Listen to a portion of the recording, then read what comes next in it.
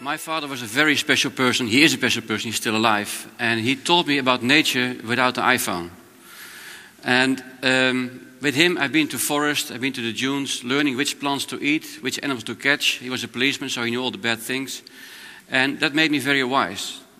Nowadays, I travel forest in Peru, Vietnam, or India to look for new herbs and spices which I can use in the gastronomy.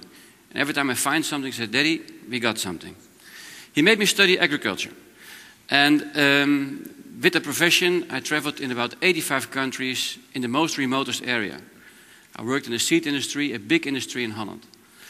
And what struck me every time was that if you see farmers in those areas, they can tell you everything about the health benefit of vegetables. Eat this, is good for that, eat this, is that. You've been late, you're tired, eat this. They check your tongue, eat some. So they know what food is. And working for this big multinational where I worked for, we came to the idea to come to work on functional food. I talk about early 90s. And fantastic, we did all kinds of surveys, and the scientists and the doctors and the professors found out that plants are the most healthiest beneficials for the human being. And their conclusion was, let's make a pill. And I, working as a seeds guy, working with plants, I said, look, if we were made to eat pills, we had a small hole in the side of our head to put the pill in, but not a very complicated digestive system to eat plants, because that's how we are. I decided to split the job, and I became a grower. And this week we are 10 years now growing micro vegetables. But I couldn't let the idea go, because it was for me a thrill to learn how good and healthy vegetables are for human being. So my biggest learning point was the hunter-collector. And this is hunter-collector. So let's call him Jan Kees, because he's kind of de jager. So Jan Kees de jager. Hey, come on, this is Binnenhof. Yeah? So, if you look at Jan Kees de Jager and you look at this modern version, you see there is practically no difference because genetically they only change 0.2% over 1 million years. A human being only exists 170,000 years. So, it's nothing. We're exactly the same. And Jan Kees, the ancient, was eating plants, mainly. Now, if you look at life expectancy of human beings of the last century, we did great, because from 1900 on, we were, as men, 45 years on average. At the end of last century, beginning this century, we got 75.9. So we increased 30 years over 100 years. Yay! Well done. Wrong. Because there's a misinterpretation of the statistics. If you take child mortality out, which happened after 1900, then you see that in 1881, the average age of man was 75 years. So only gained 0.9 years over 100 years. What went wrong? If you look at the cause of death today, and this is a bit older, but you see that cancers and cardiovascular lung diseases are a huge impact on our health. If you go back to 1880, you find out that the other causes, horses, have a bigger risk killing you than a heart attack. And that's strange, because nowadays we are so healthy and so wealthy and so rich, and we die sick. These are 3 pictures I have for you about obesity in the United States. We all laugh about how big the Americans are, but trust me, we're going that way very well. This is 85. And, okay, that's a bad picture. This is 2000. And 2000 me sounds like 14 days ago. And since 2000, the chance of cancer has increased with 25%.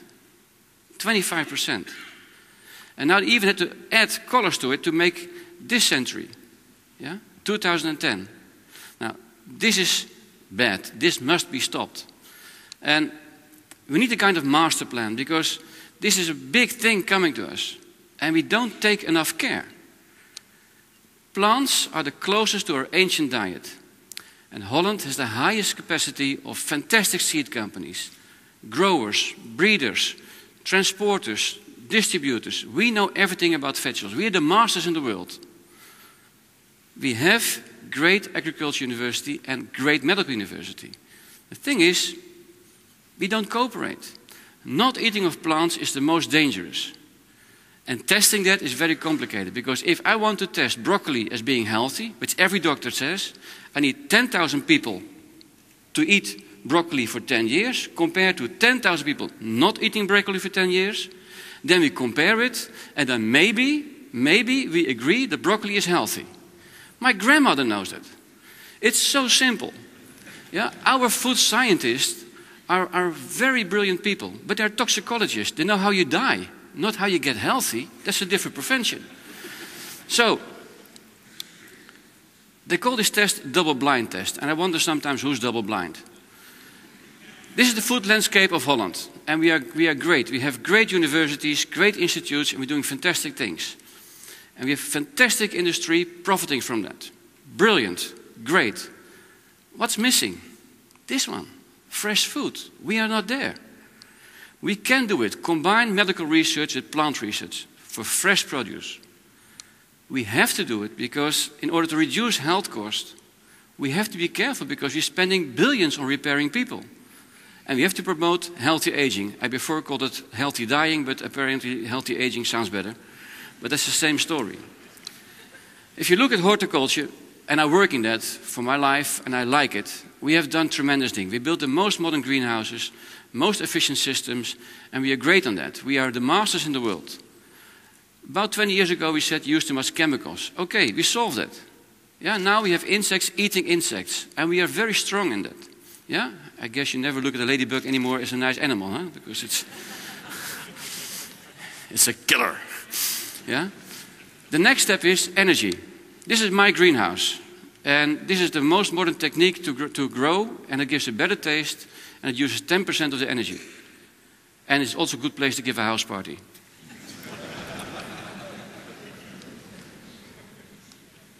This picture I took last week in Japan. And this is what strikes me, because Japan has always been ahead on health and health benefit.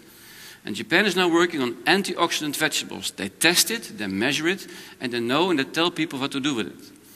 That's interesting, because that is, I think, the next generation. First, better growing, next, biological control, third, solving the energy problem, and now is the content of the product.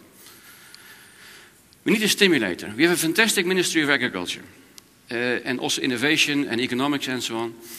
They produce calories, they produce sugars, they produce oils, they produce fats, yeah, and they're good. They know how to do it, most efficient.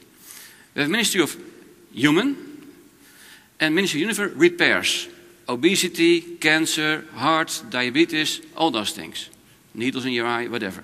Yeah? That's the other ministry. But somewhere there's something in between, which I call the Ministry of Food and Health, because that's the serious thing. Food is not only an economic affair. Food is health. And you must be very careful with that, like Grandma said. Now, if you want to piss me off, show this film on television. Iedere dag voldoende vitamine en mineralen binnen te krijgen. Helaas lukt dat niet altijd, of niet in de juiste combinatie. Zoals bijvoorbeeld vitamine C en zink, die de weerstand activeren. Daarom is er Centrum, de dagelijkse aanvulling op je voeding.